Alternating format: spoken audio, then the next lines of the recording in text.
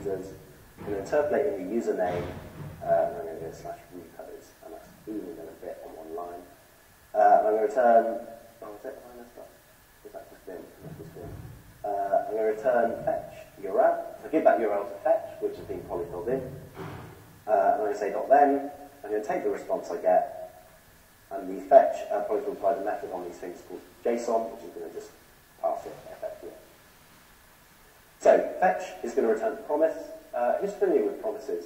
Sorry, that hard. So promises are effectively a better way of dealing with asynchronicity. So instead of saying having a bunch of callbacks, you can effectively say this promise will effectively, it will resolve at some point to a value or it will reject and throw an error, and you can then do it again. So what I'm saying here, this is fetch URL. .then is effectively when it resolves, when the data is given to me. I'm going to take the response, which is passed in, and then convert it to, and effectively pass it. This arrow function, by the way, is effectively the same as writing fetch URL, .then function, response, return response, .json. So it's much shorter. You don't need the return as well. When that's on one line like that, you can just return. I write a load of Ruby. I think for Rubyists, the top one looks a lot more familiar and nicer than the bottom one. It might take a bit of getting used to, but really nice. Okay. So if we go to app main.js, I'm going to import get repos from /get repos. I can miss out the file extension. And this get repos here, because get repos exports something that's a default export, it doesn't have a name. So this get repos here doesn't mean anything. I could call this Jack, I could call it Phil, I could call it Peter, I could call it whatever I want. It doesn't matter at all. So what I can now hopefully do is I'm going to call get repos and give it, no, let's give it Phil Nash. And I'm going to call then. You've probably got more impressive open source contributions than me. And I'm going to use the beauty of when you return a promise, you can just keep chaining these thens on and they'll kind of work, bubble through one after the other. And I just want to console log it. This will test a bunch of stuff. Great, so these hopefully are the first page of Phil's open source. We've got one called Actions SMS. Yeah? Cool. I'm going to pick another one. Collabify. Yeah, nice. Okay. Cool. So we managed to hit the GitHub API, pull in some data using promises Es6. That's all lovely. A very small thing that I only learned in Chrome just before I ever did this demo for the first time live. And every time I show people, about half the people have never seen it before. When you've logged out anything like an object to the console, you can right-click on it and click Store as Global Variable. That gives you this variable which refers to the thing you just logged. If you take one thing away from the talk, it's on the Es6, it's that. That's like the most useful thing I've ever discovered. Really, really useful, and it's like changed how I debug a lot.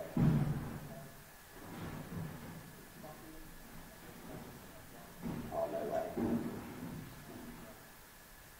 Oh, look at that. That is incredible. Okay, oh no, I froze it in. This is why I don't go off script. This is why I do not go off script on the live demos. It doesn't not like that. Right. Oh. Oh my god. Alright. Start that all over again. I don't think I have to. Oh no. Let's just start a new one. Alright. Okay, thanks, but I'm not going to do that again. Cool, alright, so we can get a list of repos, and that's kind of step one done. But now I basically want to show off more Es6. And what I'd like to do is take that object that GitHub returned that represents a repo and turn it into an instance of a class that represents a repository. For no better reason than I want to demo classes as well. So I'm going to create a file called repo.js. Again, we're going to export default. This time we're going to export an Es6 class. Crockford hates these. I don't mind them.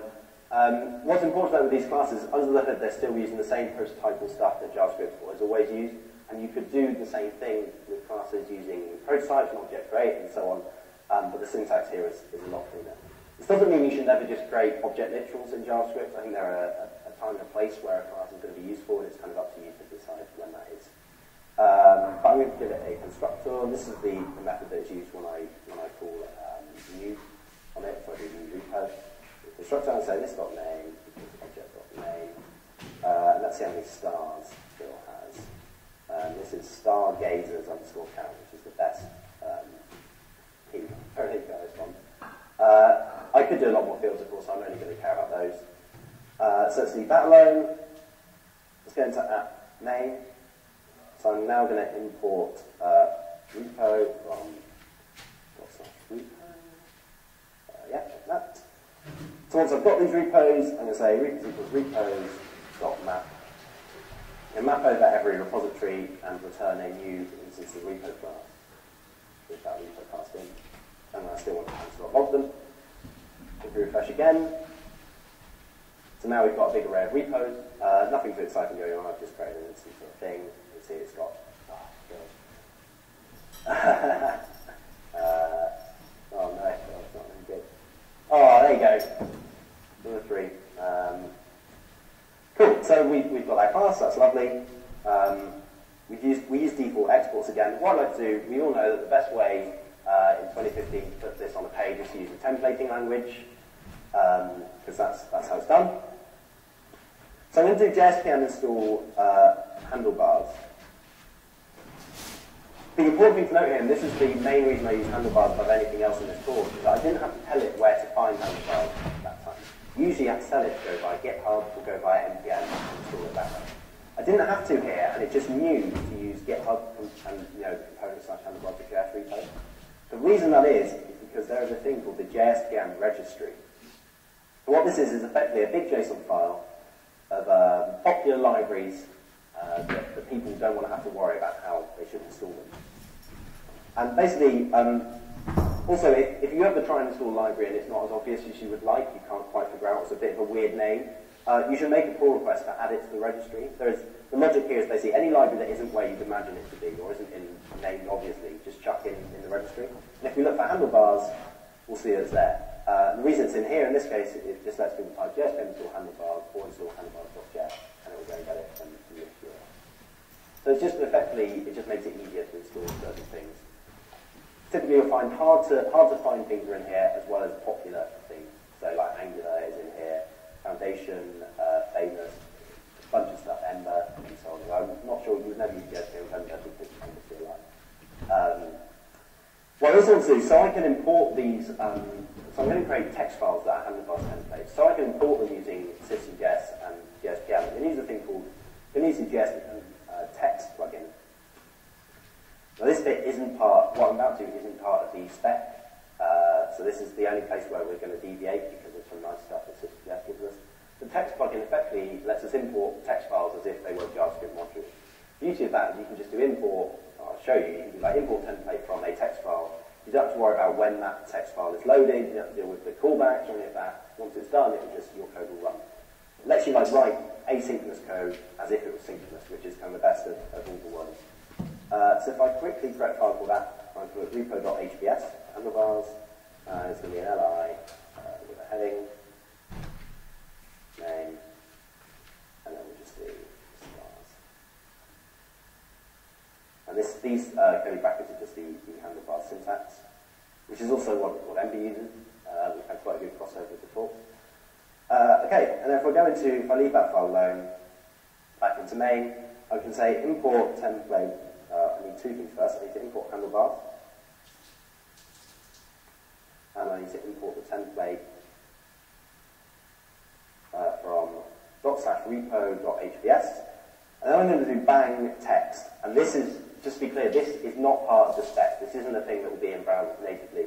The system API will probably allow for us to do this kind of thing because it's going to provide a bunch of hooks for basically when the modules are loaded and the life cycle of that. Let's kind of inject functions at different points. But it certainly won't look like this. This bang text is basically telling systemjs to load the text plugin and use that to pass this file. So not part of the spec, but incredibly handy. And you definitely shouldn't not use this just because it's not part of the spec. So that's just going to load in that as a text file. I'll get this template, and it will just be a string of whatever was in that file. And then, so now I've got these repos. I'm going to repos.map again. This time I use a regular function. I tend to use regular functions when it spans multiple lines.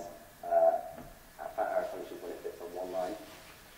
And I'm going to say, I'm going to do handlebars.compile on the that gives handlebars the raw template. It returns a function that you need to call with data that it will use to populate the template. And that's going to be the repo. Because then handlebars can call like this.name, this.stars, and it will give you the right thing back. So I can do that. Now for console log repos, we should just have lots and lots of HTML. Yeah, we do have lots and lots of HTML.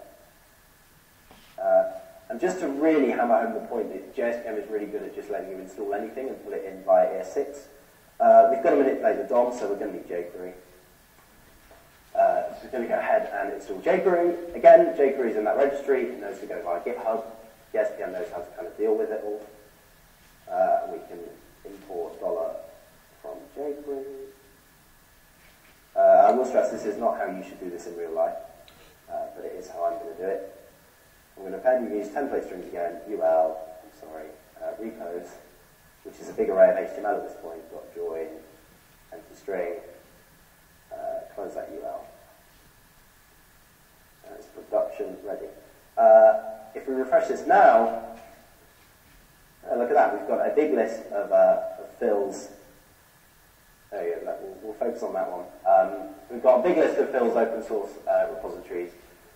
Which is kind of cool. There's a whole load of stuff going on there. All this stuff is being dealt with asynchronously. Systemjs is pulling in all those different modules, but it's not executing your code until it's done it all. You don't, all this stuff is happening in AJAX requests. This isn't happening synchronously. But the fact that you just can load stuff in and not have to worry about that is genius. I think that's why people really like using CommonJS and Browserify over required.js. Required.js, everything has 10 levels deepening and callbacks. This is like just, it's so good, and it's a really nice way of organizing stuff. The main reason I would pick this over Browserify, aside from it being the future, is that I'm not running any dev build or anything. The only thing I've got going is this tiny module called serve, which just chucks up a folder on a port so I can look at it in the browser. There is no task watching files to compile or do any of that. There's nothing else going on. Systemjs is just dealing with it all for me. And that, in terms of a dev workflow, is absolutely brilliant. The fact that I don't have to do that, and it's really, really nice. What people usually ask me at this point is what happens when something goes wrong. So usually with these kind of things, when code is being transpiled, the happy part is really happy, but the sad part is even more sad because it's very difficult to debug. So if I make like a typo, say I forget that, I just want to show you what happens in the console, because it's really neat, actually. So we get the error, but you get pointed exactly at where the error was. Which is like, so in terms of debugging, that's really nice. I've got to be entirely honest, don't ask me how it does this. But what is even cooler, this happened at the last talk. Someone said to me, what happens if I chuck a debugger in? I chuck debugger commands in quite a lot to debug. And I thought, I was really disappointed he asked me, because I really wasn't convinced it was going to work. And I'd never done, I don't